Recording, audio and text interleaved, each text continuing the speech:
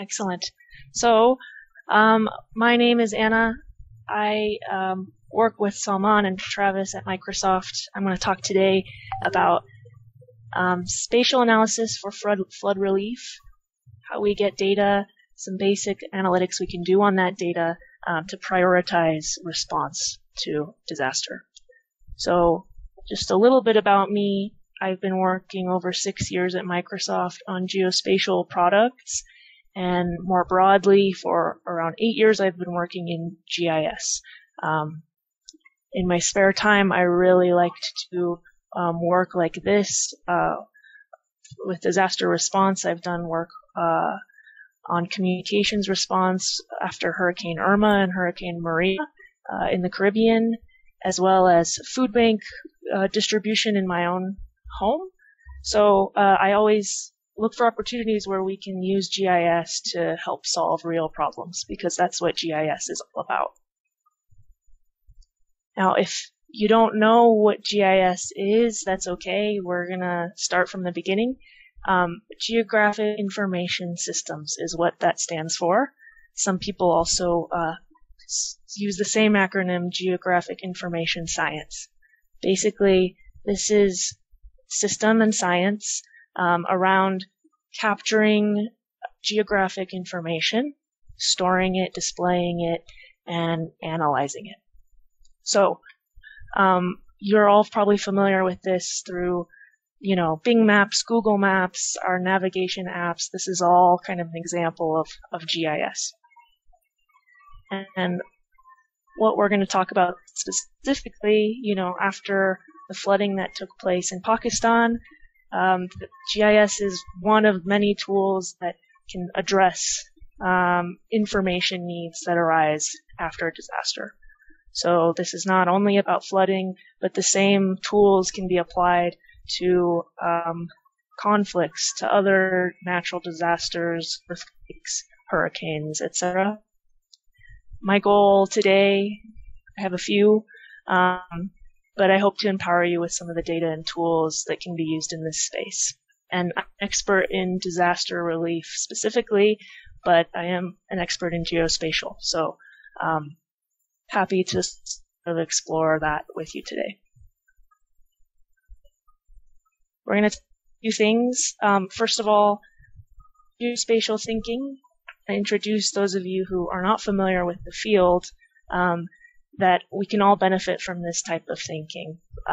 It's just a tool to real world, and we do not.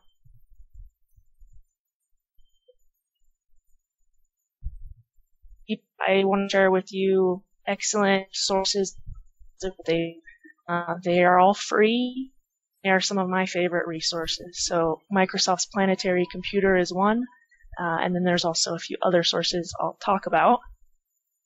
And we'll just do a quick sort of talk about how we can use that data to address needs after an event like a flood or any other event. We won't be able to go very deeply, but I just want to sort of bring awareness to these kinds of methods. So how we approach a geospatial problem, I've broken it down like this. We need to know the problem we're solving. So, for example, how to select a location for a relief camp, or how to route supplies from one place for another. That's an example of the type of problem that takes place in geospatial. We need to find data that can help us get towards the answer. There's usually a step in processing the data. Of course, analyzing it actually designing a method to answer it for us. And most important, I think, is to communicate it, whether it's through a map or an action. What do you do once you know the answer to your question? And we're going to focus really on these middle pieces. Where do we find data, and what are some ways we can start to process and analyze them? So we'll start with the data piece. Quick guide to geospatial data resources. I'm going to talk about two types of data, remotely sensed and vector data. So when I talk about remotely sensed data today, I'm talking about satellite imagery and aerial imagery. I'm sure. This is satellite imagery taken before and after the flooding near the city Peroa, and very familiar with what it looks like. And this is one of the most powerful tools we have because we can see what is actually happening at a given time. There are a lot of organizations who create data. You might be familiar with some here, there are many more that are not. A few categories. We have government organizations who provide this data and capture it at the least. And then we have commercial data. Now, there are pros and cons to both. In the case of government source data, it depends on the government, of course, but there's often free sources available and long-running programs. We have satellite imagery that goes back to the 80s. It's public. There's actually some prior to that as well. And it is publicly available, though it's at resolution typically. Commercially sourced data tends to be better, depending on the can be very high resolution, less than a centimeter resolution. Also provide the ability to task satellites, so you can pay these companies to point their satellite at a location and take photos for you. Expensive. Any of these companies like Maxar, and they actually have fixed data if it's for humanitarian purposes or if it's in response to a specific event. So that includes flood in Pakistan, that includes Hurricane Ivan, what's happening in the United States right now. It's always worth asking these companies what they're willing to provide. They have programs in place to work with the community on specific. So a lot of data is out there. A lot of organizations are out there. Do you decide what you actually need? I'm going to draw attention to two very popular data sources that can do a lot for us. And they come from these two organizations, NASA and the European Space Agency. They each have their own program. And it looks like this. There's a program from Europe, and there's the Landsat program from the United States. And these are satellite space that take photos every 5 to 16 days at resolutions 10 meter if it's Sentinel, 30 meter if it's Landsat. So, and it's free. So what this means is you can find a picture of almost anywhere on Earth that is at most 2 weeks old.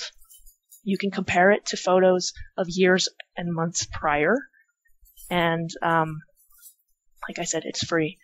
Now, the resolution, we consider that kind of low or mid resolution, but it is good enough to identify buildings. It's good enough to look at coastlines or water lines. It's good enough to identify roads. So for a coarse picture, this is very, very good. Now, there are clouds in these data. We can't control that. And there's vegetation that covers the ground. We can't control that either. But still quite good. And this is just examples of what those data look like. Now there's one more piece of space-borne remotely sensed data I want to talk about, and that's synthetic aperture radar. So those images we were looking at are like an image you would take with your camera. It's true color, it's what we see with our eyes. But there are also sensors that use radar. And the advantage of using radar is that it goes through clouds and it goes through vegetation, and we actually just get a look at the Earth. And not only that, depending on what bands you look at from that backscatter, we actually detect surface water. So for this reason, SAR, synthetic aperture radar, is a very good tool to assess flooding. And I'll just show you what this looks like. This is not true color. This is not what we see with our eyes, but rather what we see when we look at different bands and color them. but the pink areas are showing some surface water. And I'll just show you another example. Again, this is obviously not true color, but these are two images, one from before the flood, one from after the flood. And you can see there's sort of a dark blue area. That is surface water. You don't see it on the left side, but you see more of it on the right side. This is what SAR data can do for us. And we can use this plus the true color optical imagery to kind of put together a picture of what has happened or what the Earth looks like at a particular time. So with that said, I want to introduce how you find this. And this is where Planetary Computer comes in. Planetary Computer is a product at Microsoft, and they have this charter. They want to support sustainable decision making with the power of the cloud. Practically speaking, what they've done is they've assembled all of this Earth data into a catalog, and they manage the ingestion, the color balancing, the organization, and the hosting of the data. And then they provide us with a very easy-to-use catalog which we can query, as well as some Python environments where we can pull that data. So it's an amazing source. I'll actually show you really quickly what that looks like. But if you go to the Planetary Computer website, there is a place where you can sign up for their preview. You'll just fill out a little form, and then you have access to their hub, what it's called. And a hub is basically a Python notebook environment. They support a few other environments, and it will load up, and you'll have access to all of these tutorials where you can query the data, you can find images with clouds or without clouds, or that area. You can really refine those queries, and it's all Python based, so you can write any tools or use any existing libraries to work on that data. Really, really powerful if you know Python. And I'm going to just share actual Planetary Computer's website with you really quickly, so you can get a sense of what that looks like. It's very cool. So this is the site here. You can look at the data catalog, all of the data that they offer. It's not all satellite imagery. There's a lot here about vegetation or elevation, etc. And I'll just go to Sentinel here. You can explore the data and actually choose what you want to look at. So I'm going to go somewhere in Pakistan. We'll go down south here near Karachi. And we can control, there we go. So this imagery, you can see this came from a few days ago. There's clouds. But what's really cool here is that you can filter and query the data. So you can look at specific dates, going back deep into the past or not so deep. You can go just a month ago, let's say the month of July. And you can see in this case that was monsoon season, so we have a lot of clouds in these images. But the point being, you can query them very, very easily and sort of access the data. And every piece of data, say you find an image that you're interested in, it's all linked to the hub where you have examples of how to download the data or how to process it in the Python notebook environment. So really, really cool program that we have at Microsoft. Please, I encourage you to check it out. All the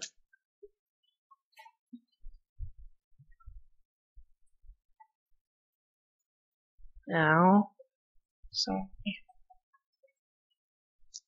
that's remotely sensed data. I'll talk about one more type of data that is really important: vector data. Vector data is what we represent as points, lines, and polygons. So that is things like houses, stores, hospitals, building footprints, parks. Now we're talking about polygons. Lines can be used to represent roads or railroads, let's say. So this kind of data really enhances the satellite imagery. We can see these things in the imagery, but we don't know what they are. And that's what vector data does for us, is it tells us what other data exists in that space.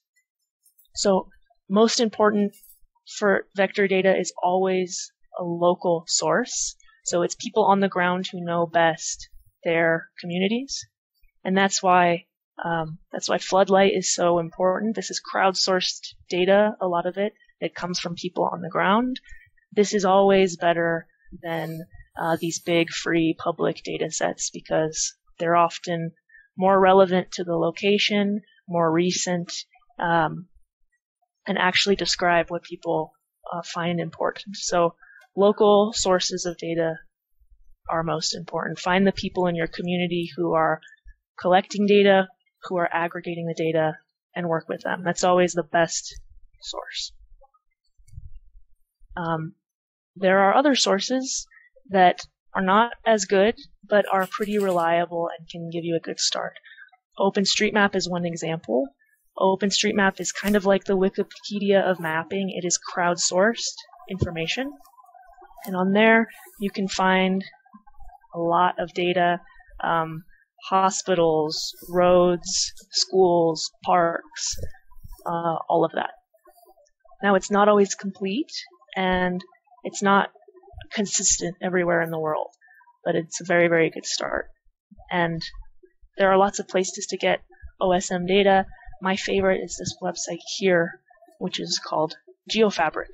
And there you can go and pick your location, and they offer a nightly build of OSM, and you can just pull the data that you're looking for in a variety of formats. One more thing I'll mention is building footprints. Microsoft actually has a really interesting program around building footprints that is going on through Bing. And what the Bing Maps group does is they run AI on satellite imagery, and they have a model to detect the building footprints, and they make all of that data available. So it is on GitHub by region, and a lot of it is actually attributed to OSM, so sometimes you can get it through there. Now, we don't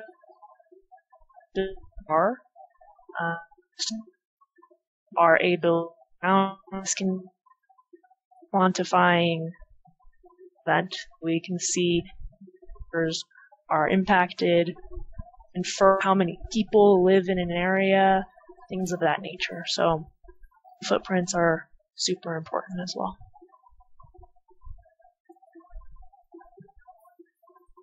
Now I'm going to move forward to some of the analytics pieces. We talked about data. You can find it on Planetary Computer or OSM or through local organizations.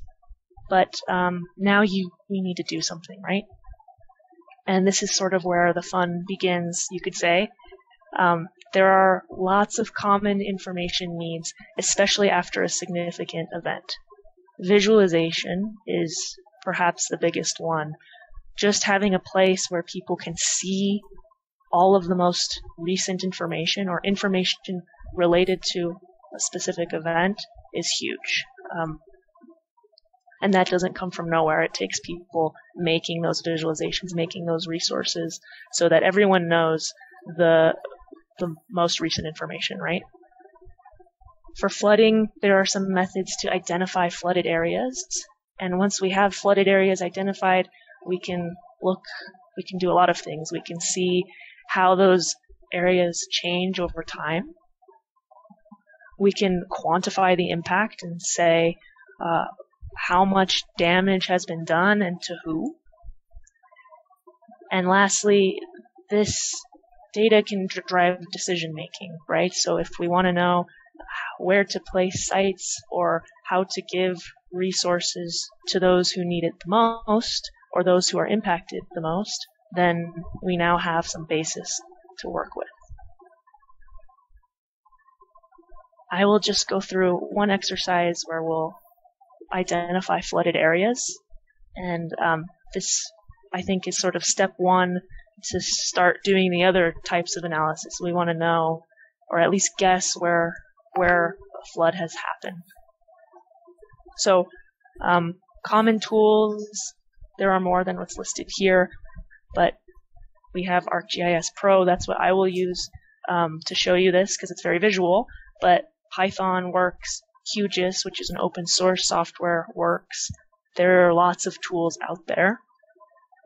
And once you're in these software or once you're in Python, there are a whole bunch of libraries and tools to support.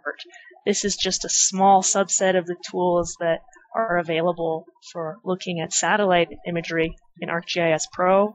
Python has equivalents. You can always write your own. It's just to say there are so many tools now that we can use to approach our problems.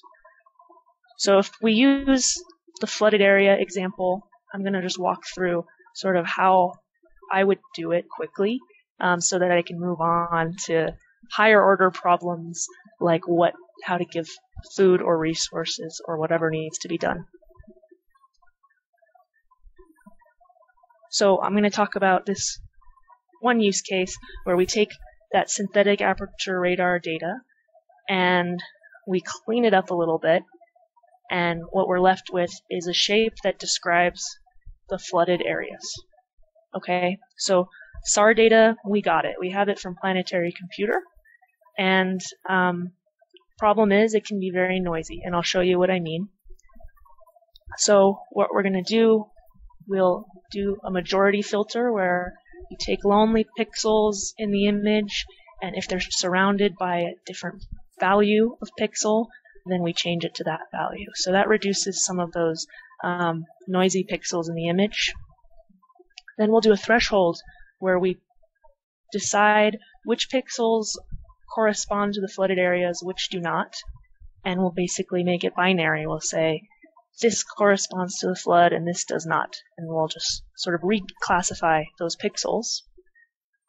And then last, we take that image data from a raster form to a vector form, a polygon, and we'll have a shape that describes the flooded area, and from there we can do a lot of other analyses against other vector data. So we can say how many buildings are inside this area, what roads touch this area, does this area prevent access between two other places, things like that. So we'll just start with this area here. This is near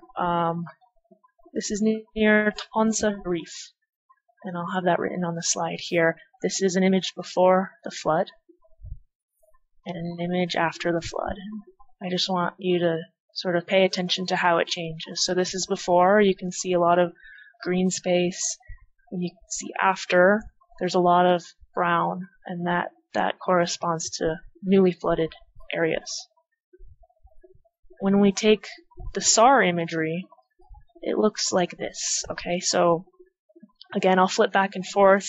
You'll see that the pinks, the gray, kind of roughly corresponds to the brown in the true color.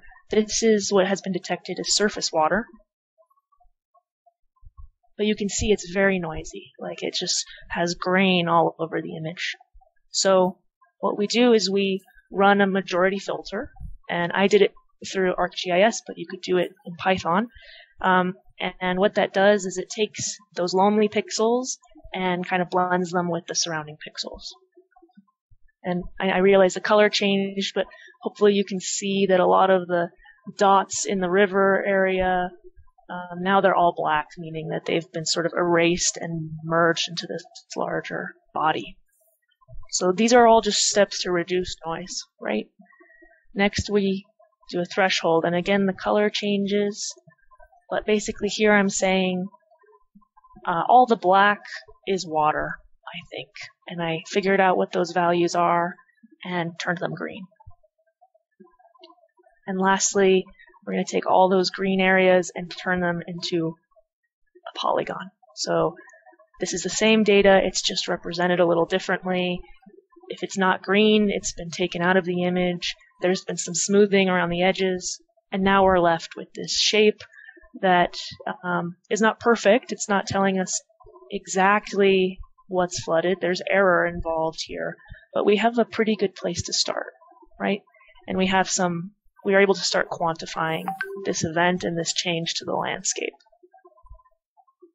And I'll just show you what this looks like. This is the real image, how you would see it from an airplane or from a satellite. And then this is the same image with just all of the flooded areas extracted to the best of our ability. Now, there's very sophisticated ways to do this. This is not a sophisticated way, but it works very, very well, and we're able to sort of move on to the next challenge, right? So if I overlay this now with vector data, we can start to really enrich the scene. I added roads here, and this is the town of Tansa Sharif. You can see in the corner there. Now we can see actually how this flood is impacting the region, right? So just a few things that I see. There's some flooded areas actually in the habitable area, like in town. There are some bridges. I actually see one I didn't circle. Some bridges. This is the Indus Highway, and a lot of flooding over the road. So perhaps that's a place where access is compromised. Regardless, now we have a way to sort of start to ask those questions. Is access compromised between different places? Which towns are impacted the most?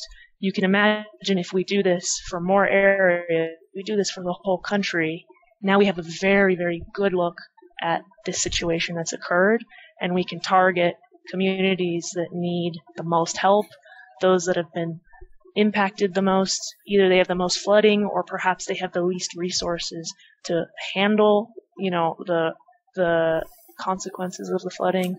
So hopefully you can sort of see the idea here.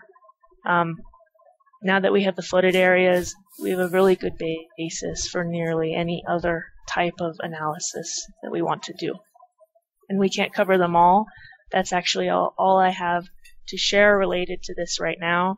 I really just hope that you're empowered with the geospatial thinking, the tools that are out there, and the data that can be used. We applied it briefly to a flooding scenario, which is very timely, but it's really this way of thinking that allows us to respond to any type of event that happens in our communities. So we'll just conclude. There are excellent sources of geospatial data if you know where to look. Many of them are free, and Planetary Computer is one of those sources for satellite imagery, SAR data, other types of environment data. And we also have sources like OpenStreetMap and local data that comes from your communities and people on the ground who are dealing with specific problems. There are rudimentary spatial analyses that can be done. We looked at how to identify flooded areas relatively quickly, but from there, you can go to deeper response planning, and you can make apps to communicate those decisions, those actions, those results. And lastly, you don't need to be an expert in this. These tools are accessible to everybody, and simple analyses and simple data can actually go a really long way if you're applying it to some sort of real world problem. So no matter what your background is, I hope that this put a bug in your brain and you can sort of see that this is really approachable if you want it to be. So with that, I've sort of done my piece here, and we have time for questions. And we have Salman and Travis in the room too, who can answer a lot of them as well. Great. Thank you so much, Anna. This was really, really great. I must have learned a lot, actually, so that was awesome. Thank you so much.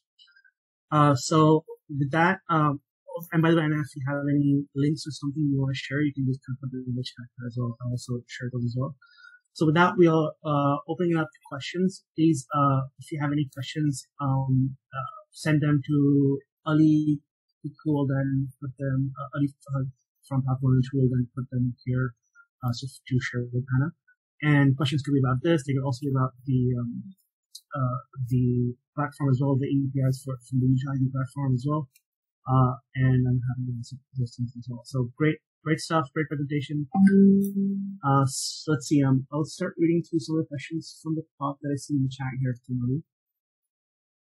We heard it from others. So one question, and I guess some of this may be partly answered already, and so you can maybe do a quick answer and move on. But can this data be analyzed to identify roads, rails, and other infrastructure over time? Yes, absolutely.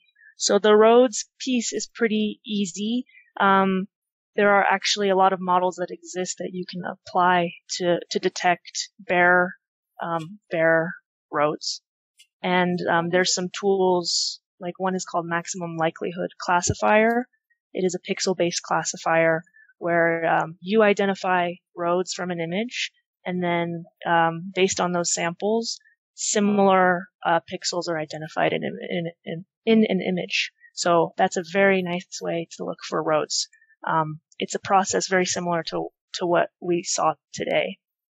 Now, railroad, maybe a little more difficult. It's not as pronounced in satellite imagery, but there are other methods that are more object-based, where you can sort of look for a certain texture in an image and identify those areas. So all of that is doable with being side, railroads being difficult, power lines being even more difficult. Those would require maybe better imagery, but the method is very much the same. That's a great question. Great. The next one seems to be more common here, perhaps. SAR false color uses shortwave, near infrared, shortwave, infrared, near infrared, and red light to help identify water beyond their natural waterways, which can be represented by a strong blue color. Yep, exactly. Yeah, okay. Is it possible to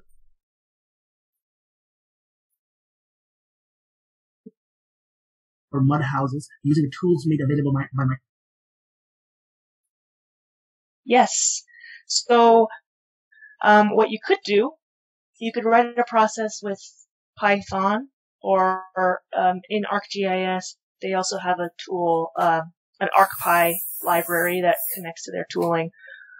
What you could do is you could go through each building, searching it, and if looking at the pixels in that image, and if a majority match the colors that you've identified prior, like a range of pixel values, then you can quickly iterate through all of those buildings, all of the imagery associated with those buildings, and select the ones that match the right color of the mud homes. Now that's not going to be perfect, but that's sort of the simplest way I would approach it, and I think the results would be pretty good, or at least a good enough start. Great. Will the models tools trained on international data sets work for classification of crops in Pakistan? Yes, so there are models out there for vegetation detection and identification. The problem is that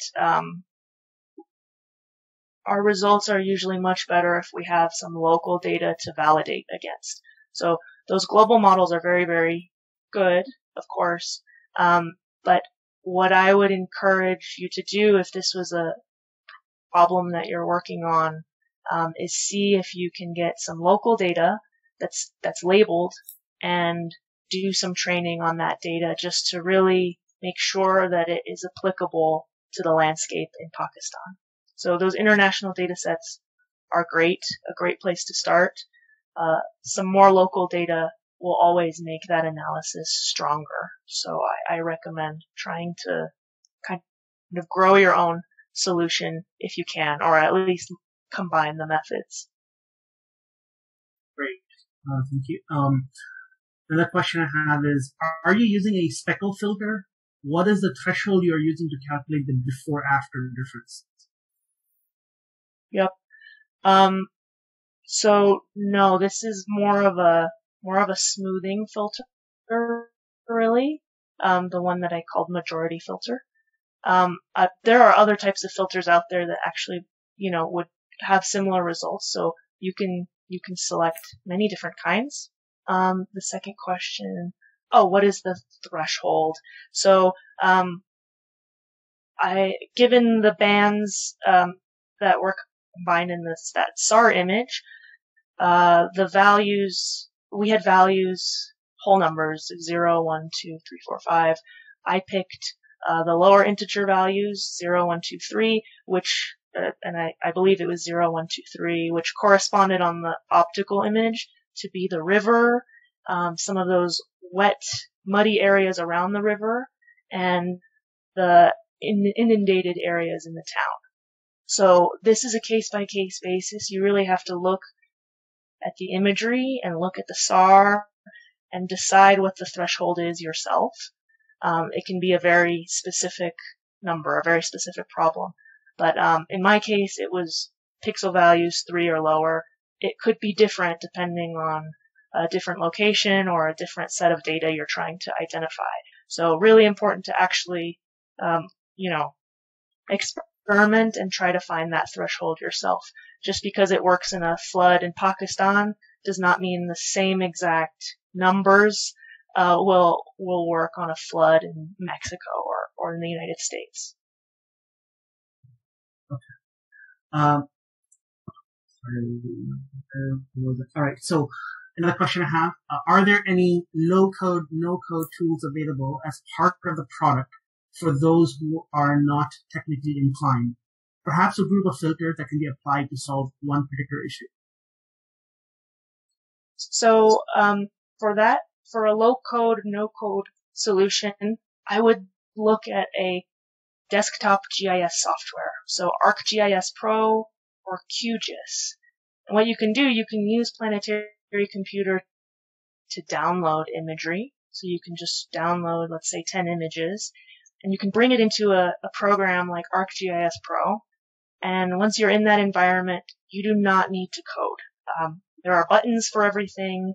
There are models, visual models you can write that say, use this tool, and when you're done, use this tool, and when you're done, use this tool. And no code needed if you don't want to. And it's very visual, so you'll actually be able to click on the map, click on the data, look at tables, that sort of thing. So there's actually a lot you can do. You can do everything I did today with no code using those software. All right, thank you. Another question here: how easy is it to integrate the Microsoft platform with Anaconda or similar environments to run deep learning stuff? Oh my gosh, it is really easy. That is a great question. So you saw, I showed you the Python notebook, which is in Azure in this, kind of browser hub, but you could very easily use a local Python environment, Anaconda. You can use a Python environment in Azure. All of those tools work across any Python environment you want. So you are not limited to the notebook. And you can actually go a lot further without the notebook, because if you're in the Python notebook, there are going to be sort of thresholds to compute and space and how much you can download. All of that, you will run into limitations at some point. If you go into your own Python environment locally or on the cloud and just use the libraries that Planetary Computer has written, then you can run any model you want at any scale that you can build for. So that's a really good question. If you are technically inclined, if you know Python, all of these tools can be used in your own environment, how you like to use it. And you can, of course, combine it with any other Python code or APIs or projects that you have going on. Very, very powerful. Great. That's great to hear. And let's see. Are all these tools open source? What are the advantages between using the Microsoft platform versus GEE? I don't know what GEE is. I'm not sure GEE is either, but everything I showed today is open source. with the exception of ArcGIS, which is a desktop software. There is an open source version which is QGIS. And yeah, you can always contribute to QGIS, and of course, yeah. So nearly everything was open source. Yeah, it's amazing. There's so many questions, Anna. I hope you're not getting tired of those. No, I love it. Great. So can this tool use both geospatial images and vector data at the same time for in-depth analysis? Absolutely. There are ways to, so sometimes you have to move between raster and vector representations for some tools to work most optimally. But yes, you can have this data alongside each other, and you can basically have them talk to each other. So you can say, give me all of the points that intersect this zone in the image, or, give me all of the roads within 100 meters of a pixel of this value. You can do things like that. Sometimes it's easier to do, to compare raster data to raster, vector to vector, but it's pretty easy to translate between the two. So yes, these tools are pretty flexible with regard to the vector and raster data. I think a few more questions. Let's see. Is it possible to classify different buildings and areas using different colors so you need to identify them? Yes, it is, but you will need more information than the image provides. So at this resolution, many buildings look kind of the same. So, I can't tell if it's a school or a post office or a hospital, usually, based on the satellite imagery alone.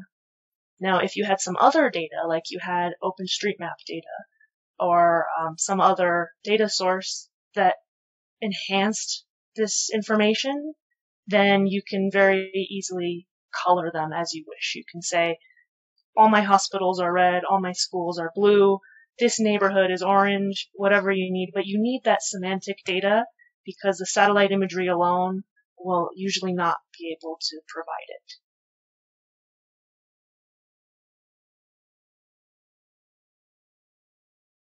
How often is the Bing team updating the building footprint? Is it possible to see where buildings disappeared after the flood?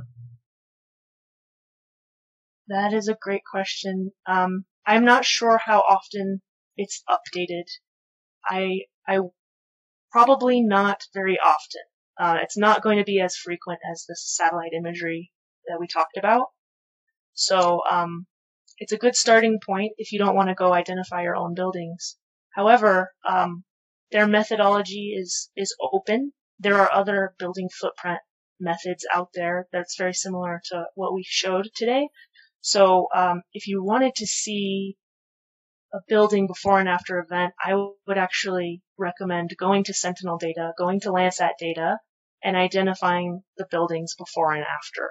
That will be far more telling because you can have control over the dates.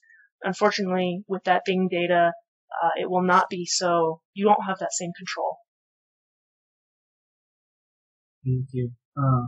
What is usually the accuracy percentage when it comes to thresholding based on pixel data? There are a lot of papers out there on this. I don't know specifically, but I don't know actually as a number. So this is sort of where we get into deep remote sensing science to actually, we would need some ground truth to validate against to really know the accuracy, but less than 10%, I would feel comfortable saying that. Okay. How can a layman learn about data acquisition and data analytics using Python? That's an excellent question. To be honest, all of the information we need to learn about GIS, data analytics, Python, it's all online. I mean, we live in an amazing time where YouTube can teach us these things. Stack Overflow, there are tutorials. All of those resources are free. I really believe that a layperson can use those resources and become very, very powerful. You do not need school necessarily. You do not need experience or training necessarily. I believe everything can be learned online, especially with Python. It's one of the most popular languages in the world. So many resources out there. Great, thank you. Have you used ground truth to validate flooding area calculations? So I have not in what I showed today. I have done that in the past. So this is really the right way to do things, a scientific way to do things. You know, you're going to make a model using imagery, but you want to know how accurate is it really, and that's where you need someone on the ground, or maybe drone imagery can be used to do that validation. And with that, you're actually able to demonstrate and quantify your model, how good it is. So we did not do that today, but that would absolutely make everything far more accurate, far more useful, and far more scientific and rigorous. So I love the comment. Ground truth validation is absolutely needed if you want to be very precise. I think I'm taking one more question, because we're running out of time, and it's really been engaging for us already. Would topology data help predicting flood impact downstream? Elevation data, elevation level. Oh, yes. So elevation data is, we call them DEMS, digital elevation models, and these show us per pixel, on a per pixel basis, what our elevation is above sea level. And this can be very good at predicting where flooding could occur in the future, because low-lying areas are more susceptible to flooding, right? So this is absolutely an analysis that's possible. There's a lot of science, a lot of research around this area. The thing is, we want a very, very accurate, not accurate, but high-resolution elevation model in order for this to work. So the stuff that's free, 30-meter resolution from Landsat, is probably not good enough to really get a good analysis there. That is where you need something a little more high resolution, which can be expensive if we can't find it for free or open source. So the idea is very good. The idea works, but you need good data to really realize it. Yeah, and I think I'll end that here and tie it back to our first thing, the hackathon that we did. Anna was part of the team, as well as was Travis, and in that we did use DEM data, digital elevation model data, and the idea was that the platform that we saw with park floods, with floodlight, this is where we're like, okay, how can we add value? Because Pakistan's terrain goes from the highest mountains, down to the ocean, and so terrain is a big part of the flood impact, and so showing that in a 3D environment with elevation, the hope was that would add a bit more information or value for relief prioritization. So this is great, and I think there's a lot more questions coming in, and I really appreciate the engagement. Please feel free to reach out to me at least, and I'd be happy to, if there are other questions that I can try to, maybe reach out to Anna. We have Travis as well on the call. I've shared the LinkedIn's, both Anna's, Travis's, and myself. So if there's something that you need to reach out about all questions on these topics, please feel free. And with that, thank you so much, Ali, in particular, for hosting this event for us in such a short amount of time, such a quick time. And I appreciate everyone that was able to make it. And for those that weren't able to make it, this session has been recorded, and so you can share that out as well. Again, thank you very much, Anna, for this amazing presentation. Thank you all for your engagement. I'm very humbled to meet you and get to talk about this with you all. So thank you so much for joining, especially those of you who are in Pakistan, where it is 10 p.m. now. Thank you again. See you, everyone. Recording stopped. Thanks, Ali. Thank you so much. Thanks, both. Thanks, Anna. Thanks for your time. Thank you, Ali. Thanks, Salman, for suggesting. So, have a great weekend. Take care. Thank you. Bye-bye. All right, see You too. Bye bye.